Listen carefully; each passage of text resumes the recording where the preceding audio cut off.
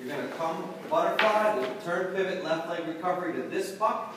That puck lines up to this wall. Lines up. So I want to see middle, head, body, chest, 5-hole. Split right down this puck to this wall. Come on. Start from the butterfly? Yes, start from your butterfly. Ready? Go. Not bad. Wait a second. Why are we rushing? Remember, I don't want speed. I want it done right. The speed will come. You're not going to do it fast and do it wrong. I want to do it controlled and do it right. And then the speed will get faster and faster when the brain catches up with the body, or the body fixes the brain. All right? Yes.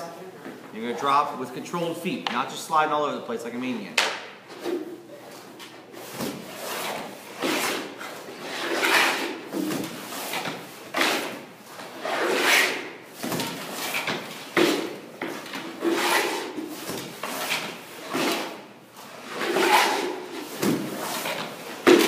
Come on, same stance, 2 more.